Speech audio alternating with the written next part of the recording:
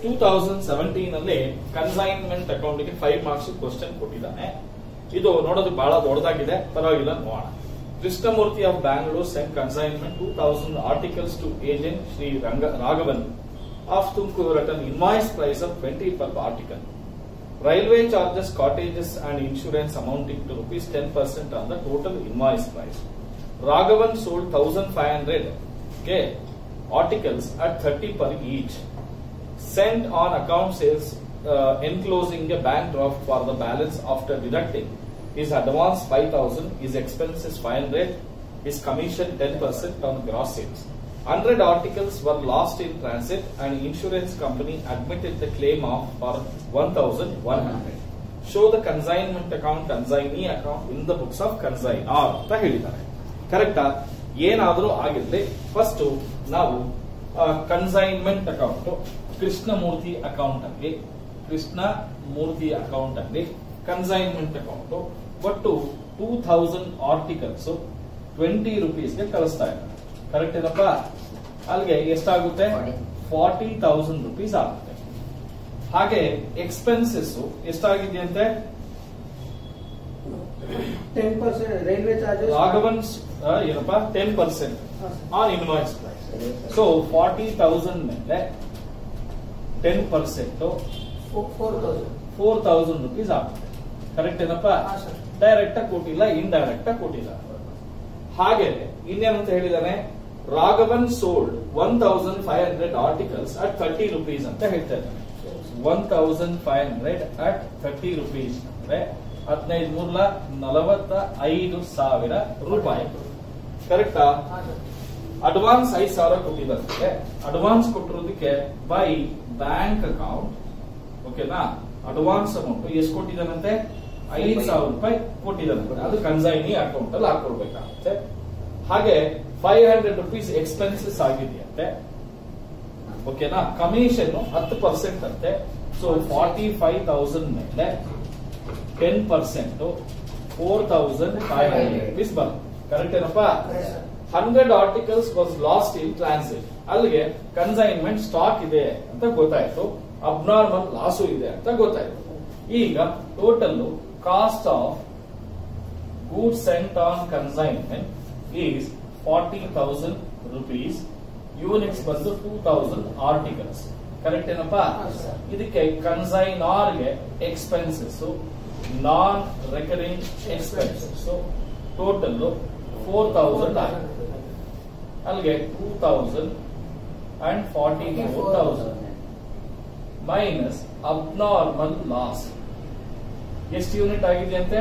100 units. 44,000 2,000 units ಗಾದ್ರೆ 100 ಯೂನಿಟ್ಸ್ಗೆ ಎಷ್ಟಾಗುತ್ತೆ? 2,200 ಆಗುತ್ತೆ. ಅಲ್ಲಿಗೆ ಮೈನಸ್ ಮಾಡಿದ್ರೆ 41,800 19,900. ಈಗ ಅಬ್ನಾರ್ಮಲ್ ಲಾಸ್ 2,200 ರೂಪೀಸ್ ಆಗ್ತದೆ. 1,900.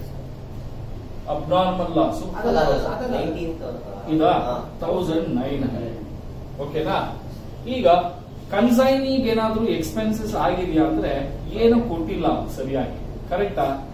ಏನು ಕೊಟ್ಟಿಲ್ಲ ಪಾಪ. ಕನ್ಸೈನಿಗೆ 500 ರೂಪಾಯಿ ಖರ್ಚಾಗಿದೆ ಅಂತ ಹೇಳ್ತಾ ಇದ್ದಾನೆ. ಅದು ಏನಕ್ಕಾಗಿದೆ ಅನ್ನೋದು ಕೊಟ್ಟಿಲ್ಲ. ಕೊಟ್ಟಿಲ್ಲ ಅಂದ್ರೆ ನಾನ್ ರೆಕರಿಂಗ್ ಅಲ್ಲ, ಅದು ರೆಕರಿಂಗ್ ಅಂತ ಅನ್ಕೋಣ. ಓಕೆನಾ? ಅಲ್ಲಿಗೆ 1,900 41,800. ಈ 1,900 ಅಲ್ಲಿ ಒಟ್ಟು ಎಷ್ಟಪ್ಪ ಸೇಲ್ ಆಗಿರೋದು? 1,500 ಯೂನಿಟ್ಸ್. ನಮ್ಗೆ ಎಷ್ಟು ಅಂತ ಬೇಕಾಗಿಲ್ಲ. ಅಲ್ಲಿಗೆ ಕ್ಲೋಸಿಂಗ್ ಸ್ಟಾಕ್ ಎಷ್ಟಿದೆಯಂತೆ? 400 ಯೂನಿಟ್ಸ್ ಇದೆಯಂತೆ. 41,800 1,900 ಗಾದ್ರೆ 400 ಎಷ್ಟಾಗುತ್ತೆ? 8,800 ರೂಪೀಸ್ ಆಗುತ್ತೆ. ಇದನ್ನೇ ಕ್ಲೋಸಿಂಗ್ ಸ್ಟಾಕ್ ಅಥವಾ ಅನ್ಸೋಲ್ಡ್ ಸ್ಟಾಕ್ 8,800 ಆಗುತ್ತೆ. ಈಗ ಪ್ರಾಫಿಟ್ ಬಂದಿದ್ಯಾ, ಲಾಸ್ ಬಂದಿದ್ಯಾ ಚೆಕ್ ಮಾಡಿ. ಎಷ್ಟು ಬರುತ್ತೆ ಹೇಳಿ? 10 1 9 14 16 50,000. 56,000ದಲ್ಲಿ 5, 9, 9, 7, 16, 1, 5 7,000 ರೂಪಾಯಿ ಪ್ರಾಫಿಟ್ ಬರ್ತಾ ಇದೆ. ಕರೆಕ್ಟಾ? Correct sir. ಈಗ 45,000 ರೂಪಾಯಿ ಸೇಲ್ ಮಾಡಿರೋದನ್ನ ಯಾರು ಕೊಡ್ಬೇಕು? ಕನ್ಸೈನರ್ ಕೊಡ್ಬೇಕು. 5,000 ರೂಪಾಯಿ ಅಡ್ವಾನ್ಸ್ ಕೊಟ್ಬಿಟ್ಟಿದ್ದಾನೆ. ಇನ್ನು ಎಕ್ಸ್ಪೆನ್ಸಸ್ಗೆ ಅಂತ ಒಂದು 500 ರೂಪಾಯಿ ಆಗಿದೆ. ಕಮಿಷನ್ 4,500 ರೂಪಾಯಿ ಆಗಿದೆ. ಅಲ್ಲಿಗೆ 45,000ದಲ್ಲಿ 10,000 ಹೋದ್ರೆ ಇನ್ನ 35,000 ಬರುತ್ತೆ. ಇದನ್ನ ಏನ್ ತಿಳ್ಕೋಣ? ಬ್ಯಾಂಕ್ 35,000 ಇದನ್ನ ಬ್ಯಾಲೆನ್ಸಿಂಗ್ ಫಿಗರ್. ಇನ್ಶೂರೆನ್ಸ್ ಕಂಪನಿ ಎಷ್ಟು ಕೊಡ್ತಾ ಇದೆ ಅಂತ ಏನಾದ್ರು ಹೇಳಿದಾನ? Abnormal loss ಆಗಿರೋದಕ್ಕೆ ಹೇಳಿದಾರ? Insurance company abnormal loss account ಮಾಡಬೇಡ. ಓಕೆನಾ? ಏನಾದ್ರು ತಪ್ಪ ನಿಮ್ಗೆ? ಇಲ್ಲ ಸರ್. ಏನೋ ಆಗಲ್ಲ. ಬರೀರಿ ನೋಡಿ. ಟು ಕನ್ಸೈನ್ಮೆಂಟ್ ಅಕೌಂಟ್ ಒಟ್ಟು ಅಬ್ನಾರ್ಮಲ್ ಲಾಸ್ ಎಷ್ಟಾಗಿದೆಪ್ಪ? 2,200 ಆಗಿದೆ. ಬೈ ಇನ್ಶೂರೆನ್ಸ್ ಕಂಪನಿ ಅಕೌಂಟ್ 1,100 ಕೊಡ್ತಾ ಇದೆ. ಇನ್ನು 1,100 ಲಾಸ್ ಆಗುತ್ತೆ. ಅದನ್ನ profit and loss account loss ಅಂತ ಕರೆದು 2,200. ಇದು 5 ಮಾರ್ಕ್ಸ್ ಪ್ರಾಬ್ಲಮ್ ಅಲ್ಲ, ಆಕ್ಚುಲಿ ಇದು 12 ಮಾರ್ಕ್ಸ್ ಕ್ವಶ್ಚನ್. ಓಕೆನಾ?